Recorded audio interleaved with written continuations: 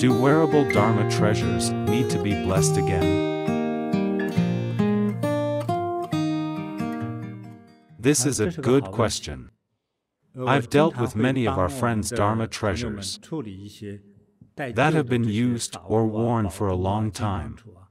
After wearing a Dharma treasure for a while, as an ordinary human, we sometimes have negative energy.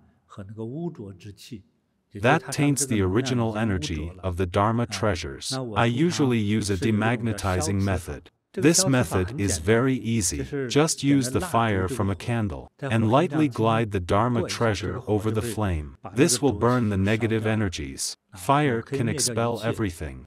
After you do this, you can wear it again. If you have the chance, and there is an altar in your home, after you heat your Dharma treasure over a candle, use a moist cloth to clean it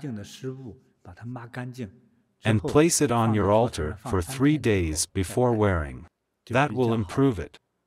If you give it to me or the teachers at the meditation center to help you bless it again, that's also very good. Wearable treasures must be cleaned after a while. Aside from cleaning it,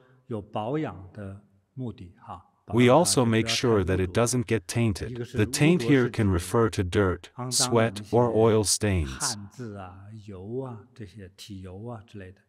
Another more important taint to get rid of is the negative energy on it.